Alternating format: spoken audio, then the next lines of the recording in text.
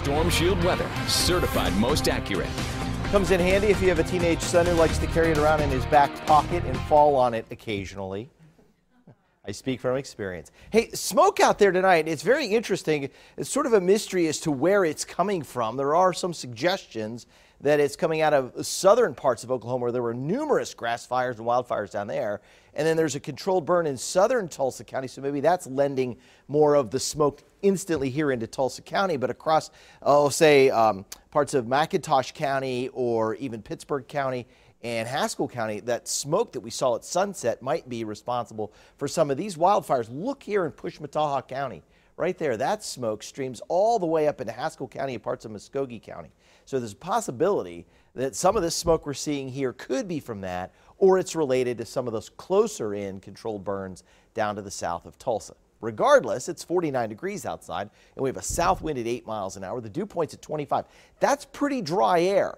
I'm going to show you the satellite and radar picture here in just a second, and there is a little bit of light precipitation trying to move toward Tulsa, falling through that drier air. I would expect that to evaporate most of it. So the best I could see out of this, and this isn't very heavy at all, would be a couple of sprinkles. Out toward Woodward, where it's colder, there are a couple of snowflakes.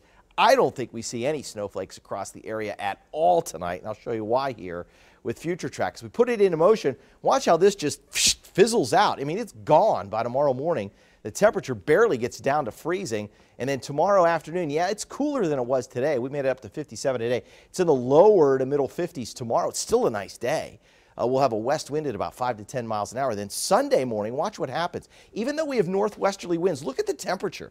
It soars to 57 thanks to that, what I've explained several times, that downsloping wind coming off the Rockies, that air as it rushes out across the central plains, it warms by compression as it sinks, and therefore you get the big warm up. So that'll happen on Sunday.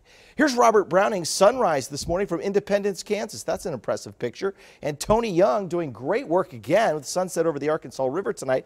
And Andy Pranger, thank you very much for this smoky sunset down in Wilburton, and that's what we were talking about, some of those grass fires down to the south. 33 tonight, cloudy skies. I'll keep everything mainly dry here. 32 in Grove, 33 Tahlequah, 32 at Okmulgee, Bristow down to 29, one of the colder spots. And then tomorrow, we'll wake up to a beautiful sunrise at about 7:30 tomorrow. So grab your camera, send in a picture. 48 at noon, 53 at about 4 p.m., but I think we can hit about 55 in Skiatook and 54.5 also in Pryor. 55 in Tulsa, Okmulgee, Muskogee, and about 55 also at Chakotah and Wilburton into the middle 50s tomorrow. And then the 7-day forecast, loving Sunday, 36 in the morning, 59 in the afternoon, 45 on Monday, kind of cold in the morning.